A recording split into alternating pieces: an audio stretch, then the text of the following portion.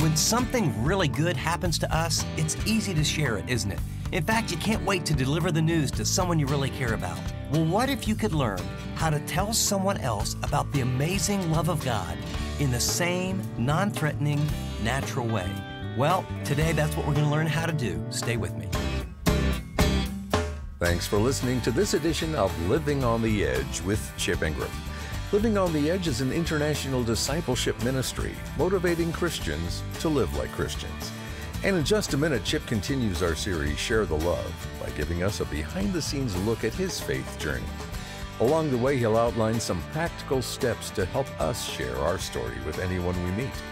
There's a lot to get to, so if you have a Bible handy, go to the Book of Acts, chapter 26, for the second half of Chip's talk, Share His Love Through Your Story. So let me just take a moment and I'll share my story using this outline, okay? You've probably heard parts of it here and there, but if I was sitting down and we had a cup of coffee and I said, hey, where'd you grow up? And you told me where you grew up. And so what was it like growing up? And you told me a little bit about your family and this and that. And then just normal or casually, you might say, well, Chip, tell me a little bit about your life. Externally, what I'd say is, well, I grew up in a home, parents were school teachers, and we were, in general, kind of pretty moral. My mom was an amazing person, a guidance counselor. My dad, ex-Marine, Guam, Iwo Jima, science teacher. He was a great athlete, so I was really, pushed and admired and wanted to be a good athlete. And my dad was one of those guys that I never heard him say, I love you, until late in his life. He wasn't a hugger, but I knew he loved me, and the way he loved me was, in that generation, is he would help you become successful. If you did really well, that's the way you got loved. And so he'd hit grounders until they would bounce off my face, and if I got 4 A's and a B, we had a deep talk about what happened with the B. And it was real, that was his love language. It was, I really want you to do well, because I learned in my house early that if there's a theme, it was, if you can become successful, then you'll really be happy. And I want to help you be successful.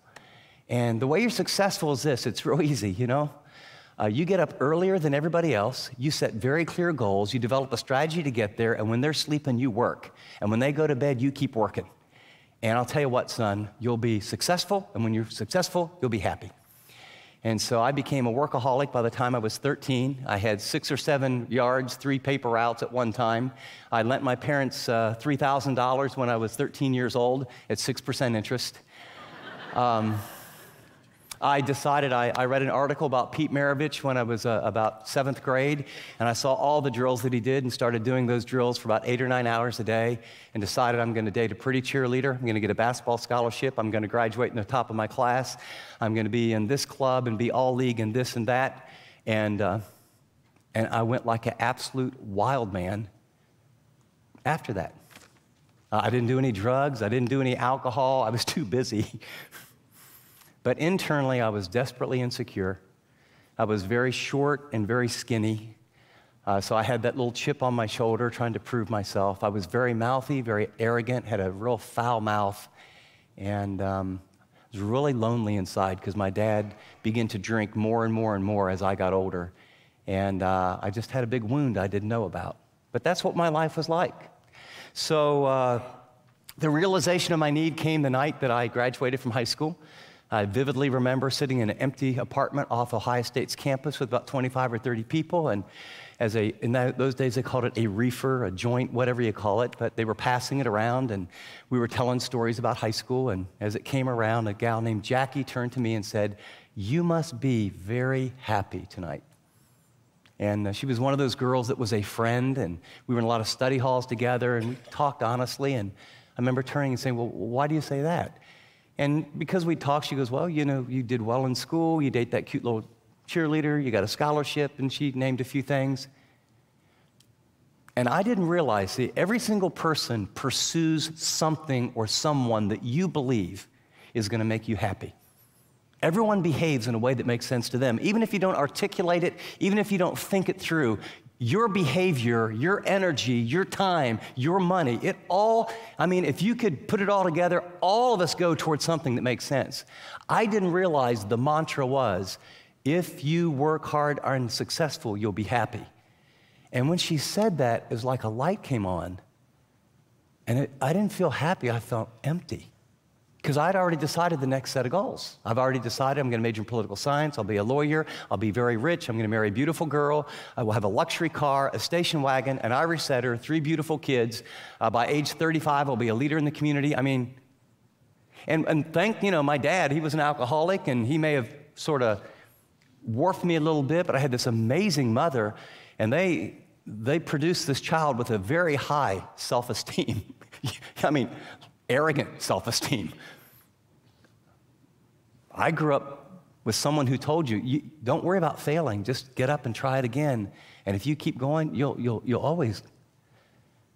And that night I realized I had 15 years and I do the next set of goals, and my life will be maybe 10 times more empty than it is right now. So I drove home and looked at the stars, and I had given up on organized religion because all the Christians I met were phony, and it wasn't a church that taught God's word, and I was disillusioned with God and disillusioned with people. But I looked at the stars and said, if there is a God, reveal yourself to me. Because, please take this. This is my actual prayer. It's not like I'm cussing in church, but this was my prayer. My dad was a science teacher. There must be some designer behind all this design of all these stars, and I've heard about God, but I don't know if you exist. But if you exist, and if you're big enough to reveal yourself to me in a way that I can understand, and you actually created me, I will do whatever you want. If you don't exist, or if you're not big enough to reveal yourself in a way that makes sense, I'm going to live like hell, and I'm going to die young, and I'm going to squeeze as much fun. I'm tired of just being sort of a moral person out of some code that doesn't make any sense. Within a week, I was told by the guy I was going to start my summer job that the job was delayed a week. We were going to paint a house. Next day, the football coach said, I'd like to send you to this camp. I'll pay your way. It's called the Fellowship of Christian Athletes. There's 600 of the best high school basketball players from Indiana, Kentucky, Ohio, and West Virginia. The sports sounded good. Someone's going to pay your way. I went, and then it was like, what have I done? This is how I met Christ. What caused me to consider a solution was I was desperately lonely, insecure, and my performance orientation of no matter what you do doesn't measure up. And I'm starting to learn success doesn't necessarily equal happiness. I land, and there's 600 guys, and they gave me a Bible. It said, Good News for Modern Man. And I'd never read the Bible before. And then they gave me a T-shirt with a cross on it. And I heard, like in the first 20 minutes, people say Jesus' name, like out loud, like he was a real person. And I thought, I have been dropped into the land of Jesus freaks. What have I done? It's 1972. They're going to indoctrinate me. These are the weird people. I've read about these people. They're weird. I want to play basketball, but this is nuts. For the first 2 days, I didn't open my Bible. I refused to do any of the religious stuff they did. But every morning, after some workouts, a guy would read a paragraph from the Bible and explain it, and it actually made sense in words you could understand. The biggest thing was I got exposure to God's Word.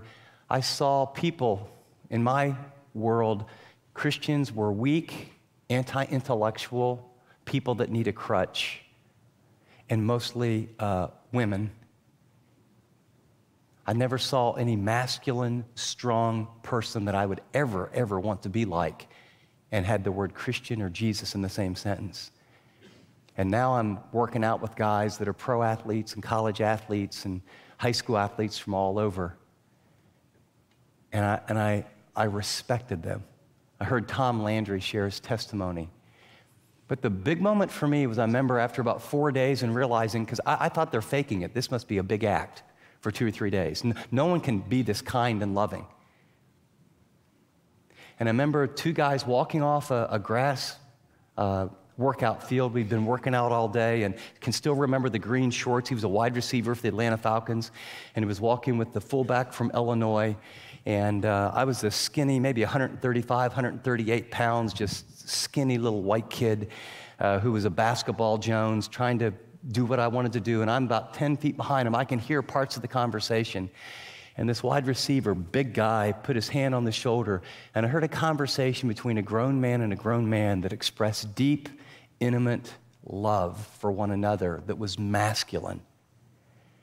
And I'd never seen it before in my life. I didn't know the verse that said that I would know that Jesus came from God because Christians loved one another. You've been listening to Living on the Edge with Chip Ingram, and we'll get you back to the remainder of his message in just a minute. But before we do, has someone special in your life walked away from God or remains intensely opposed to the Bible?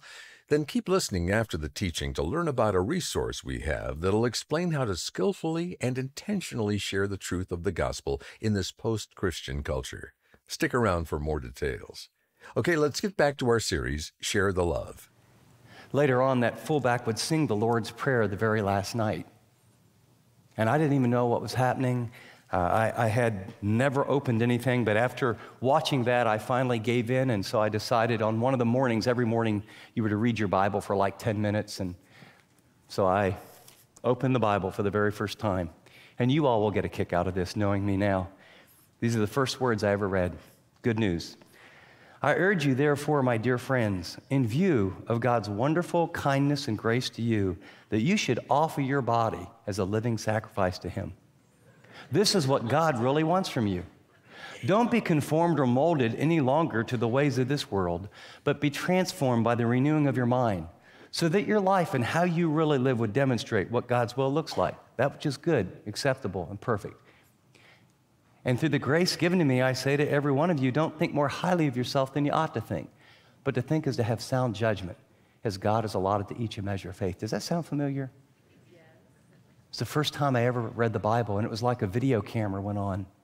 And I could see me acting tough in the locker room and cussing, and then I could see me acting like the all-American boy with teachers and acting sweet with girls. And I just, it was like this videotape of this phony person that I hated, always trying to figure out what to give different groups, seeing this chameleon socially and this manipulator who was desperately insecure and longing for love. And for the first time ever, someone put their finger on it. And he sang the Lord's Prayer that night. And when he got done singing the Lord's Prayer, because he was the same guy I heard talking to that wide receiver, a guy got up and drew a picture with some chalk. And he said that God loved me. And after he told me that God loved me, he said he proved it by sending Jesus, his son. And after he drew this picture of Jesus, his son, somehow he made this picture of a tomb, and with the lighting, it opened up, and he talked about that this Jesus rose from the dead, and that he would offer me peace and life and forgiveness, and that he was standing at the door knocking at my heart, Revelation 3:20. And if I would open the door of my life and my heart, Jesus would actually come into my life in the person of the Holy Spirit, forgive me forever, seal me with his Spirit, give new direction and purpose to my life, and make me heaven-bound. And I prayed a prayer that I wasn't theologically very smart or sound, but I said, God, I don't get it all, but here's what I know. Whatever it means for you to come into my life, forgive me of my sin, that's what I want more than anything else. So will you come in? And that's what happened in my life. Change that happened was I went home and lest my parents, who were not that they would be super opposed, but religion in my family was we didn't pray together, we didn't talk about it. As my dad would say later, even when he was drunk, he went to church. You just did it, And so I took this little Bible they gave me and I hid it underneath my pillow. And in the morning when I got up, it was just like, wow, I had this hunger for it. I'd read it, and then before I went to bed, I'd turn on a little light and I'd read it. And it was like, how could anybody know this about you? And I just read through the New Testament. And there was this something that happened that I can't explain externally. And in about 10 days to 2 weeks, my tongue, something happened, because I cussed worse than a sailor. And all of a sudden, that was just one of external things. I didn't cuss anymore. Where did that go? And then I'll never forget my desires changed externally. And I just turned 18, and the laws had just changed, so you could go hang out in bars, and you're 18 years old, and I've read the Bible now like for 5 days, and so the guys, come on guys, let's go. And so we hit some very sleazy bar, and I'll still remember myself and another guy here and one of my other friends here, and then a very ill-clad lady in this very sleazy bar sitting next to him. And I remember looking around this place that I'd never been in, and something came over me inside that I couldn't explain. I mean, man, we can drink now, and we can come to places like this, and man, we can party, and all I can tell you is, it was like, this is dirty. It's like I just wanted, and I remember getting up and going, guys, man, I'm gonna cut. I gotta chill. I gotta get out of here. Man, come on, man, have another. I said, I don't understand it. And I remember walking out that door and getting in my little green Volkswagen and driving away and thinking, I have no idea what's going on. But 3 weeks ago, I'd have been, and I don't want to be near it. And God He changed me from the inside out. Now, internally, to talk about continued struggles, I had plenty of them, but I had peace. I had a sense of forgiveness, and probably the greatest gift for me was I didn't have to pretend.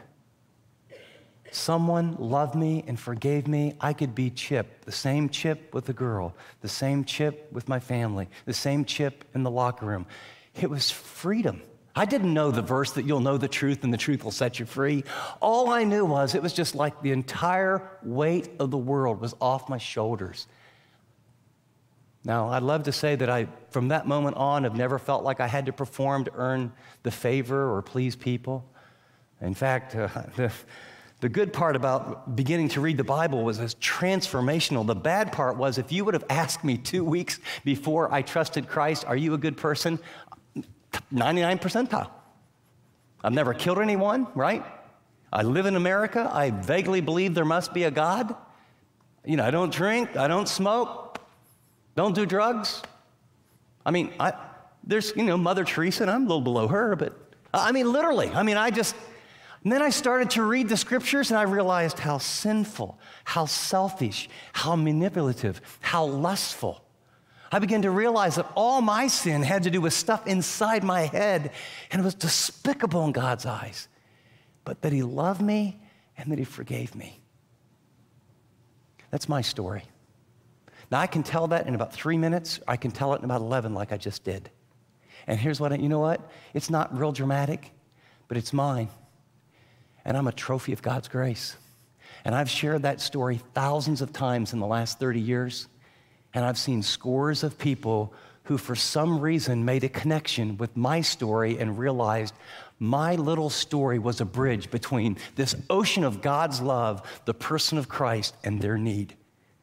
What would happen if each one of us would say, Lord, I commit 30 or 45 minutes or an hour, and I'm going to outline my story at least, or I'm going to write it out, and I'm going to be prepared. How long did it take me to read Paul's story? 4 minutes? What if you wrote yours out? And then it was ready. And then what you'll find is the Spirit of God, people will ask you questions that will lead to your story. And you know what? It's not preachy. It's just your story. Let me just give you some very specific tips. Number one, develop a theme. The central issue in your life that shows the contrast in your spiritual outlook before Christ and then after. My theme, very interestingly, is that whole success equals happiness. When I sit down and talk with people, now, when I'm playing hoop and sitting like I did yesterday and talk with someone, I use the basketball illustrations. When I'm sitting with an executive and we're kicking stuff around, I talk about my workaholism in my work. But both of those are my story, but the theme's the same. Second, outline, keep it clear and simple. Just keep it clear and simple. The power is in what God has done. Third, end with a question or statement that requires a response. The Apostle Paul said, King Agrippa, you believe in the prophets, don't you? I'll often share when I get done with my story. So what do you think? Have you ever investigated the Bible? I'm often way more committed to someone saying, you know what, I'd read the book of John with you, want to kick that around, than I am them, I've never heard anything about God, and I'm going to pray a prayer. You just need to be discerning, but just ask them, would you like to explore? That's my story. Would you like to explore God's story for you? Fourth, Scripture. Think of one verse that opened your eyes and share how it impacted you. Revelation 3:20 for me was just like, forgive this, but you're kidding me. God lives inside of you? Whoa. I just couldn't. What? He will come in? Length, be brief and to the point. You can always share more, but write it out where you can share it briefly. Attitude, share, don't preach. Okay, just, it's your heart. You don't have to convince. It's not your job. Just, this is what God did in me. This is where I was. This is how I met him. Here's what's changed. Sensitivity, focus on the other person and share aspects of your life that relate to their interests and needs. As you get better and share it more and more, you'll just find that there's a lot to your story, isn't there? And you can pull from this part of your story or that part of your story, but just be sensitive and share the parts of your story that connect with what's going on in their life. And then finally, focus, make Jesus the star of your story. I've at times heard a story of a testimony, and 90% of it is, this is my life before. And it's kind of like, in the name of sharing Christ, you hear all this stuff that you're really not sure you want to hear that much. And then pretty soon, the person is the star of the story. The star of your story is the Son of God. The star of your story is his love and forgiveness. The star of your story is that whether you came out of a great environment or a very difficult environment, he's the Savior of the world, and he's your friend, and he's God. And he's done that for you, and he longs to do that for the person you're talking to. And so let me encourage you, would you be willing this week to block off 45 minutes and write your story? And then would you be willing just to say, I've got it, Lord. If you'll open the door, I will naturally, lovingly share my story with the person as you lead me. You're listening to Living on the Edge with Chip Ingram, and the message you just heard, Share His Love Through Your Story, is from our series, Share the Love. Chip will be back to share some insights from today's talk in just a minute. For one reason or another, many Christians today are hesitant to share their faith. We know we should, but when the opportunity comes, we get nervous or insecure to follow through. Well, why is that? And how can we change it? In this 8-part series, Chip's going to boost our confidence and teach us how to have intentional, easy conversations about Jesus. Discover the heart, skills, and perspective to naturally share your faith. For more information about Share the Love or our resources, visit livingontheedge.org. That's livingontheedge.org.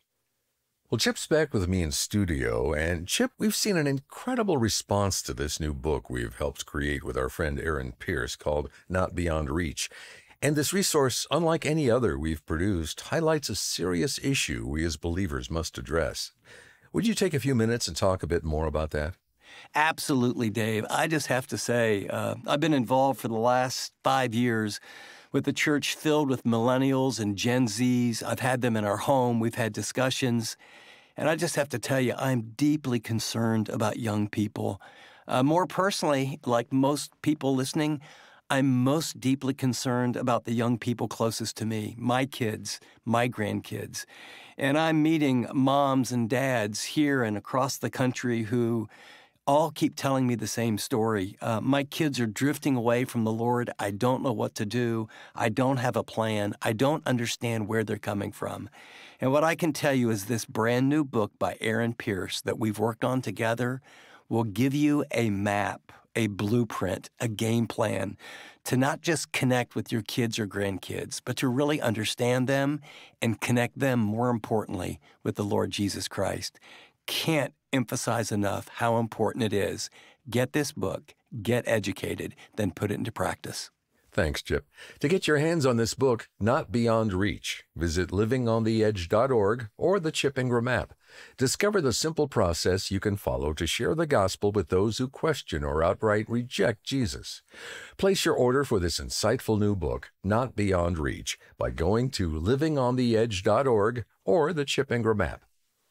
Well, Chip, you wrapped up your message today by challenging us to set aside time to write out our story. But for those who may have missed it, would you quickly recap what we should include? Absolutely, Dave. This is what I want people to get. There's a very simple 3-point outline. It's what the Apostle Paul used. Point number 1, what was your life like before you met Christ? Don't spend too much time there, but specifically write out, this is what my life was like before I met Christ. This is how I thought. This is what I did. This was the kind of home. Give people a snapshot of your life. Second, How did you actually encounter Christ? I mean, your actual prayer. Tell people, this is where I was.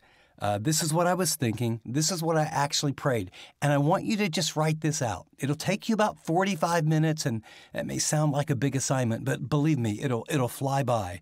And then third, since I trusted Christ as my Savior, this is how my life changed. Now again, everything isn't perfect. You have good days, you have rough days, but God has been faithful. Begin to write down, how has your life changed? Internally, what's happened?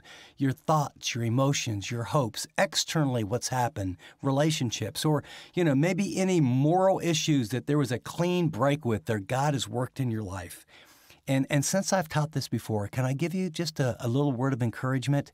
I've had a number of people write me and say, I've never really shared my faith.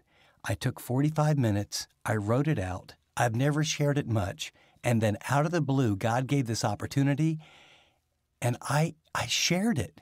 But I never would have if I wasn't prepared. And then they said, I think God gave me the opportunity because now I'm prepared.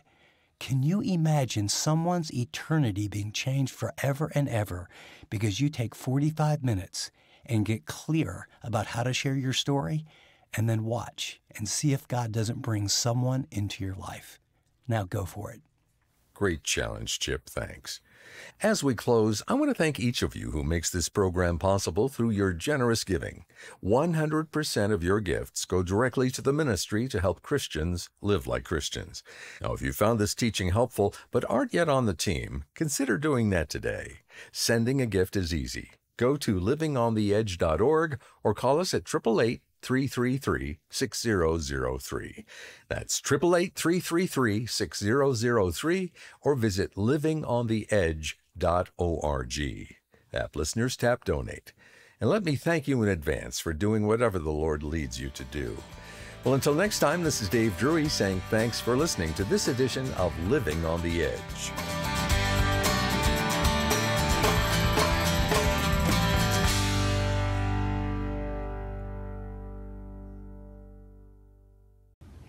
Thanks so much for watching this video. If you'd like to watch more content like this, click and subscribe here to our channel. And by the way, if you'd like to know more about Living on the Edge, find out about more resources, maybe get on the mailing list, go to livingontheedge.org. See you next time.